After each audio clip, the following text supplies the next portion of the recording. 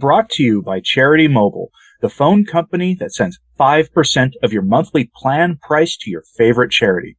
No contracts, nationwide coverage, risk-free guarantee. Learn more at CharityMobile.com. Let's talk angels, folks. We hardly ever really, I think, discuss the angels in our faith, which is odd because a lot of ink has been spilled by the greatest theological minds in the history of civilization on the orders of the angels. And so I'm going to bring to you today the writings of who might be the last great member of the Jesuit order, Father John A. Hardon. And he's going to talk to you now, or I will talk to you by reading what he wrote on the angels. He has written quite a lot, so this will, of course, not encompass everything he's ever done, but maybe over the next couple of months we'll work through his presentations on the angels. So, first, Angels as Created Spirits by Father John A. Hardon, S.J. Today we concentrate on the angels.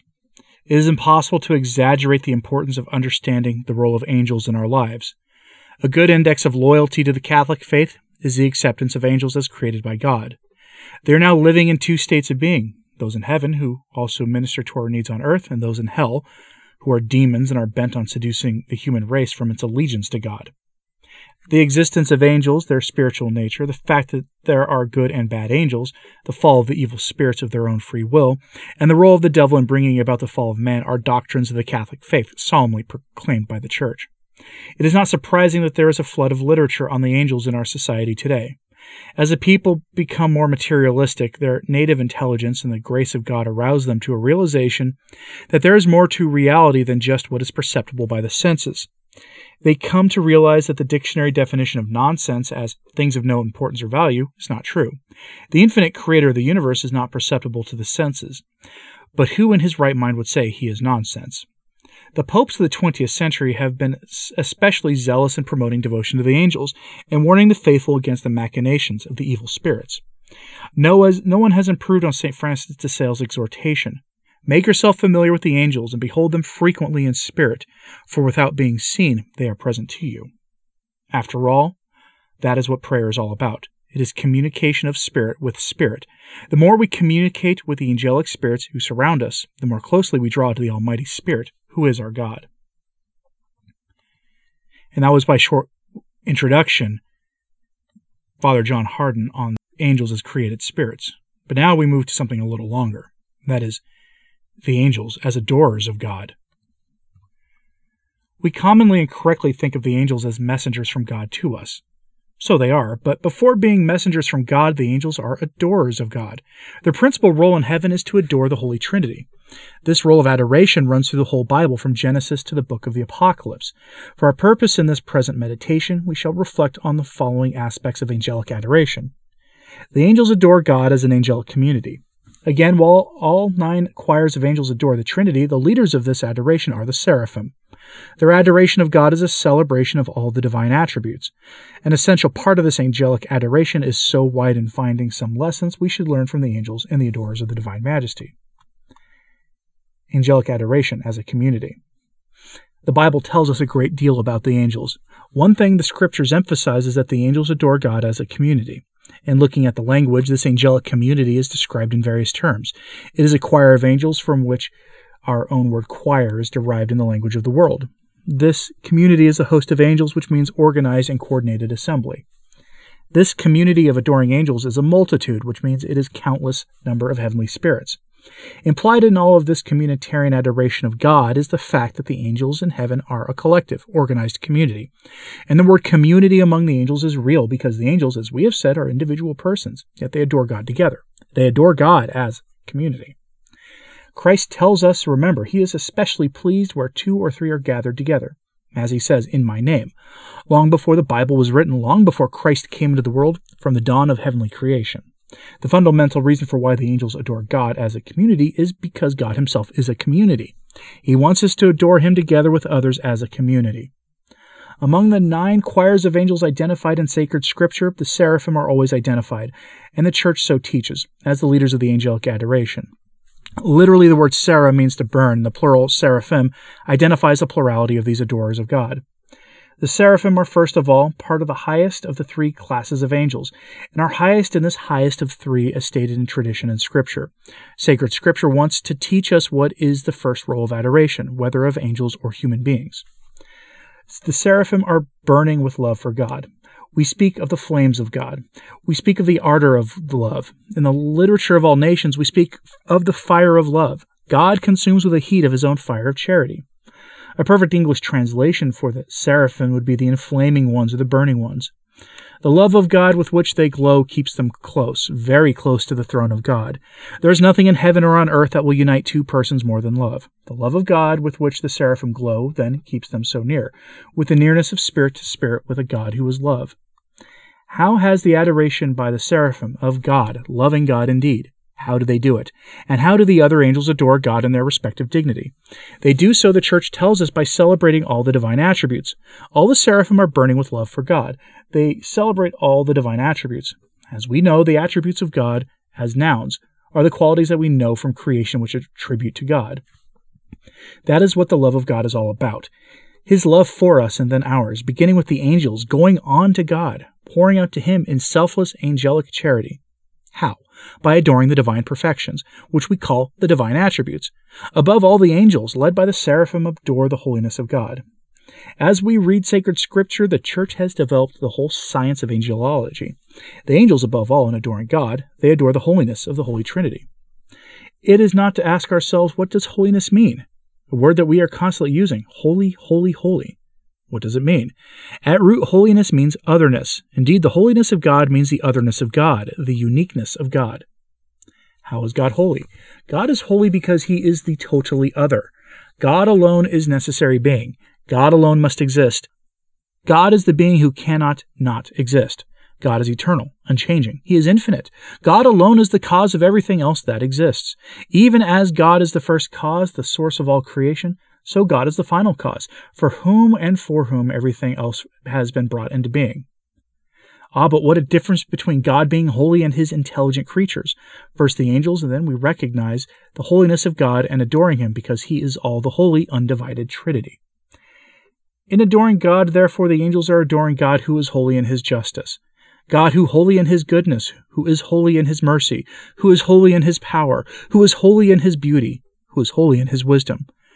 We should never say, if we speak technically, that God merely is holy, or that he is powerful, merciful, or beautiful. No, God is holiness. God is goodness. God is power. God is beauty. You never apply adjectives when speaking of God. All of this is locked up in the angelic adoration that over the centuries of church has repeated. Holy, holy, holy, Lord God of hosts. Needless to say, from the revealed word of God describing how all the angels adore God, holy, holy, holy, Lord of us, the host of angels. All this is expressed in our prayer of adoration. Sanctus, Sanctus, Sanctus Dominus Deus Sabaoth. What a difference. Over the years of teaching, telling my students between pronouncing words and understanding what these words mean. Holy, holy, holy. The angels keep adoring God as the one who is absolutely unique. No one is like him because everything comes from him and everything else has been made for him. The Song of the Angels. This must sound strange. We know that angels have no bodies. Consequently, they have no mouth, no lips, no ears. What does sacred Scripture, which keeps repeating? What does it mean when we are told the angels sing, that they praise God in hymns, that they praise God in unity? The highest purpose of everything in the world of creation is to provide us with some, and just a bare minimum, understanding of the mystery of God. To speak of the angels singing all the hymns of the angelic hosts, or the lips of the angelic choirs, or the ears of the host, we are describing in our poor human language what is going on in heaven. Clearly, this is a mysterious language to us. When we sing or play an instrument of music, our sense hears the sound of melody and the rhythm and harmony. The crucial words that we should put into our human vocabulary is belonging to our human spirituality. The angels have no bodily ears, no bodily lips. They do not hear with corporeal ears music. Yet what a crucial yet the angels do sing, they do listen to, and they play music. How? By praising God together, by praising God in unison of thought, by praising God in harmony of the collective love of God. There is such a thing as a melody of spirit. There is such a thing as harmony of minds and wills. There is such a thing as togetherness among the angels. This is expressing what the sacred Scripture calls the singing or the angelic choir. Needless to say, we have an awful lot to learn.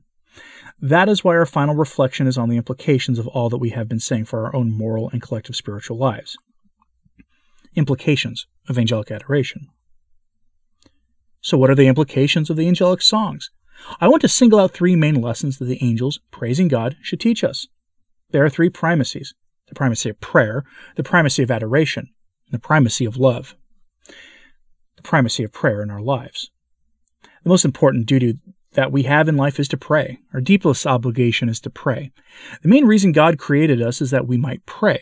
God gave us a mind and a will, a mind with which we should know God and think of God. The bedrock granite foundation of prayer is thinking of God. How we need to be told this. How many things, how many persons we are thinking about, especially the one person who happens to have our love. Our primary duty is prayer, first by thinking of God.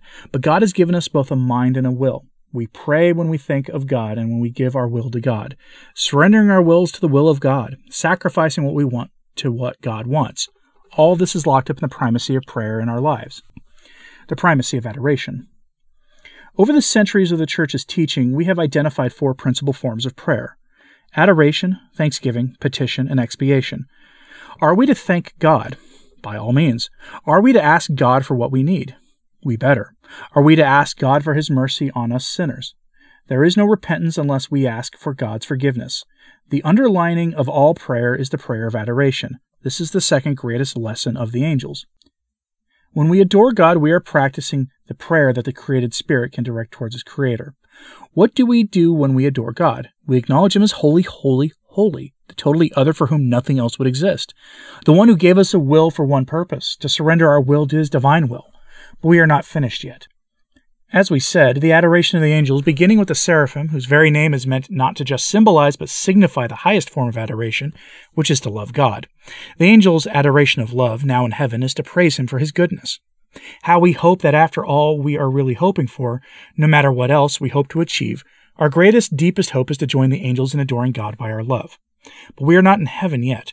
Our adoration of love here on earth is to put the charity that we received when we were baptized, this power to love selflessly, into use. How are we to pray? We are to pray by surrendering our wills completely to the will of God. This is what we are told when we are said to pray always. No matter what we are doing, whether we are conscious of our praying, or whether my mind is necessarily preoccupied, but underneath everything in our lives should be a complete surrender of our will to the will of God. How the angels in heaven know this because they have seen and believed. This was the test of the angels before they earned their heavenly reward, and why some of the individual angelic hosts were condemned. What God wants of us is to pray always, by always surrendering our wills to the will of God. Surrendering our wills not because we have to, not because we are resigned to, no, because we want to. We want to give God back something of what He has given to us. He has given us the deepest treasure of what we have, our will. All this is locked up in joining the angels in praying and singing, Holy, holy, holy Lord God of hosts. Lord God of the heavenly choirs, teach us to imitate the angels in our life of prayer, to make their first in our lives, to adore God throughout the day, by thinking of Him and telling Him, How great Thou art, O Lord, how great Thou art. Seeing God as St. Francis of Assisi saw God, in everything and in everyone. To love God with our whole hearts, by joining every action we perform with the angelic hosts who are constantly praying and singing. Our Lord, our God, we adore You, we love You, You are our God. Again, that was Father John A. Hardon, S.J., from some talks he gave almost 30 years ago now on the angels. And in the coming months, I think I'll continue to go over these. I think this is actually good as we begin to possibly begin looking towards the end of the liturgical year and Advent, which, now that we are on the cusp of August in 2023, Advent is not that far away. So perhaps this is a good time to start thinking about these things that will suddenly become culturally and thematically everywhere in a very short amount of time. Perhaps when we see those images, when the holidays come, we will have a moment of right ordered reflection on what they actually truly mean in our lives of faith, beyond the simple decorations of that season that is coming. I'm curious what you think of this, and if you want to hear more from Father John Hardon on the angels, let me know in the comments, please. And like and subscribe if you haven't. It certainly helps. As does sharing this on social media, that helps too. And as always, pray for the Church. I'm Anthony Stine. Ave Maria.